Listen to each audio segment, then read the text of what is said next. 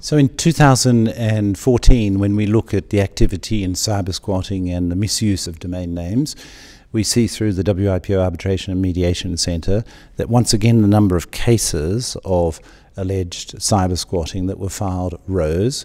It's now, or last year it was 2,600 odd new cases, and they covered about 5,600 domain names, because one case can cover more than one alleged misuse of a domain name. So continued vigilance is needed on the part of trademark owners to ensure that there is no unfair hijacking of their reputation, image and brand within the domain name system, which of course is an increasingly important area and space for electronic commerce of all natures and varieties.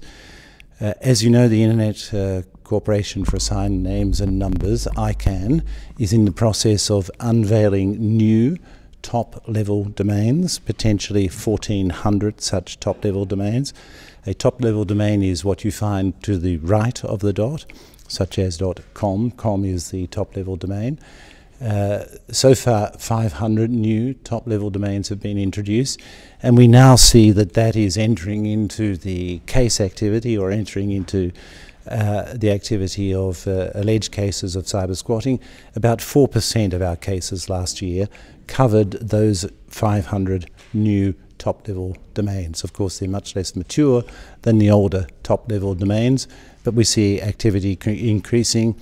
Again, a message for enterprises that they need to be vigilant about the protection of their reputation, their brand, their image in the electronic space across all domains, old domains and new domains.